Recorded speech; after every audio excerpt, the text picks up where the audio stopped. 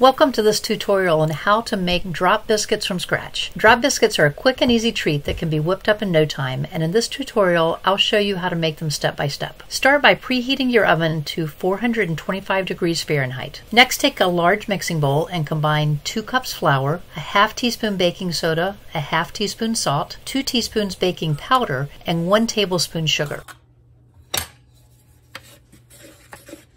Now add 1/2 cup or 1 stick of cold cubed butter to the bowl, and use a pastry cutter or your hands if you don't have a cutter to mix the butter into the dry ingredients. And you want to mix it until the mixture is crumbly. It's going to almost look like coarse sand. If you haven't used a pastry cutter before, I find that it makes the job a lot easier, and I'll put a link to the one that I'm using in the video description. So if you're interested in seeing what it is, you can check that out. Next, pour in 1 cup of whole milk and stir until the dough comes together. You're gonna have to stir it a little bit to get it together. It's gonna seem sticky, but just keep working with it. It'll be fine.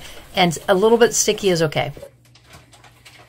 Next, you want to line a baking sheet with parchment paper or lightly grease it with butter, or if you don't have any of those, then cover it in foil so that the pan doesn't get so bad, and then just spritz it with some olive oil or something to keep it from sticking. So you want to use a spoon to drop the dough onto the baking sheet, and I usually take a tablespoon and just do a heaping tablespoon, and you can see in the video about what size that is. If you make your biscuits larger, they're going to take a little bit longer to bake, and if you make them smaller, you're going to want to check them sooner so that they don't burn. If you don't want to leave them bumpy like they are when you first drop it onto the pan, what I did was I just kind of patted them down so you can see that they're not really shaped like they would with a cutout biscuit, but they're a little more uniform. So you can do whatever you want to do with this. So maybe mine aren't a true drop biscuit, but it's the same thing. So once they're on the pan, you want to put the baking sheet into the preheated oven, and you're going to bake for 12 to 15 minutes or until the biscuits are golden brown. So you're looking at the top to see how they're changing color. When they're done, take the biscuits out of the oven and let them cool for a few minutes before serving them, and you want to enjoy your delicious homemade drop biscuits with butter, jam, or honey. And these biscuits would be a good side dish for my mom's homemade vegetable soup, and I'm going to put a link for that here in case you haven't seen that video yet. That's it for this tutorial on how to make drop biscuits from scratch. Thanks for watching and happy baking.